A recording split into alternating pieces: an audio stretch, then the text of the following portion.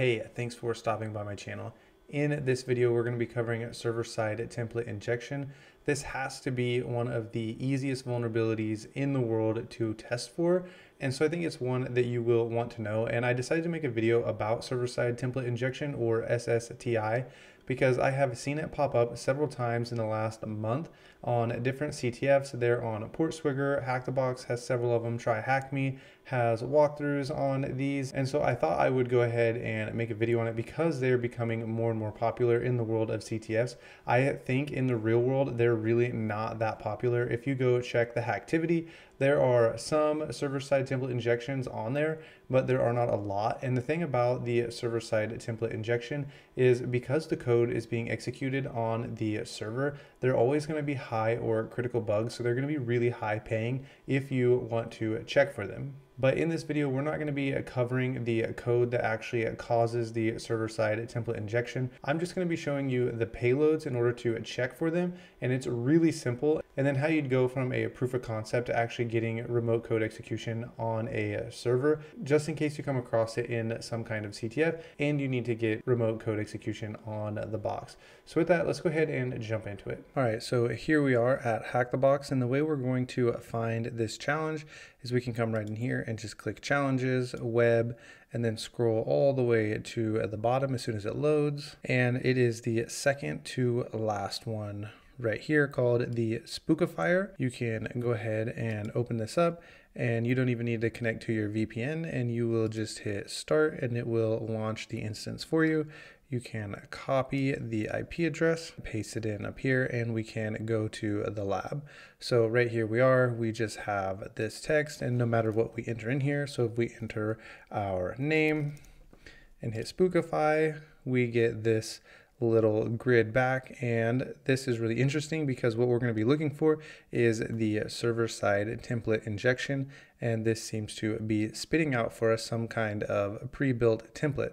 And some of the information that I'm going to be going over is inside this zip file right here. So if you downloaded this and looked at it, you can actually look at the code for this challenge. But I'm going to show you how to get around this as if we didn't have this file.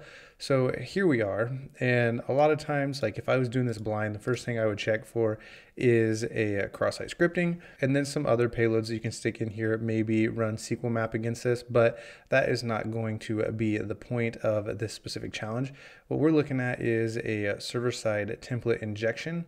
And so these are really simple to test for. So we'll come up to Google and just type in hack tricks SSTI, and we can just click this first one right here. And we don't have to scroll down very far to hit the information that we want. This is really this simple to test. What I would recommend you do is just copy these one at a time and paste it in and see what happens. And it doesn't do anything for us. We just get what we put back, and then copy the next one and paste it in and see what happens. And right here we see it executed the code for us, which means we have server-side template injection. And so now we know that this payload right here works. And I think this one right here is Ruby. I don't remember what this one is. I just did a CTF not too long ago that actually had this one as the vulnerability that led to code execution.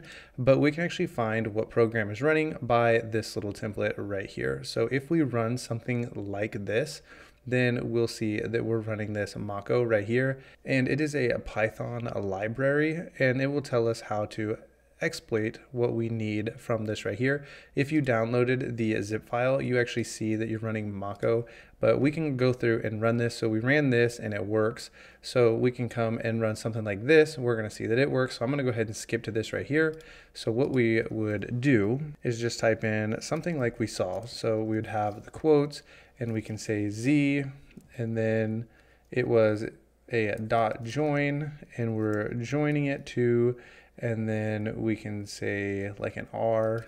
Okay, so I misspelled the word join. I actually typed in John, and so I skipped over me troubleshooting the fact that I spelled something wrong and went ahead and gave you the proper payload. So if we run this right here, we will get our 3 letters joined down here, which tells us we're running Mako. And so if we were trying to get code execution on this, what I would do is I would go right back to Google, and I would Google for Python Mako remote code execution through a server-side template injection. I'm not actually going to walk you through that, but that is how you would go about doing this. If you were doing this for a bug bounty program, the $ and the times 7x7 will be plenty for you to approve as a proof of concept, and this would be all you would need.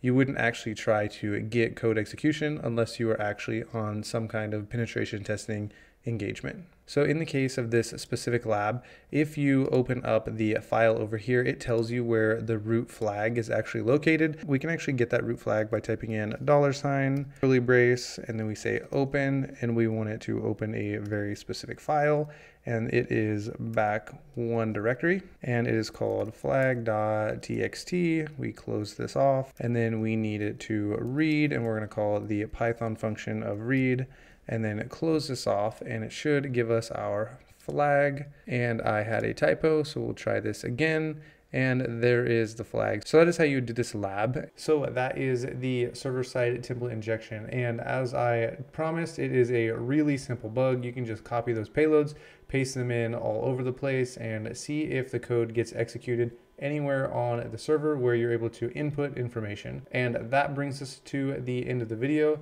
Thanks for watching.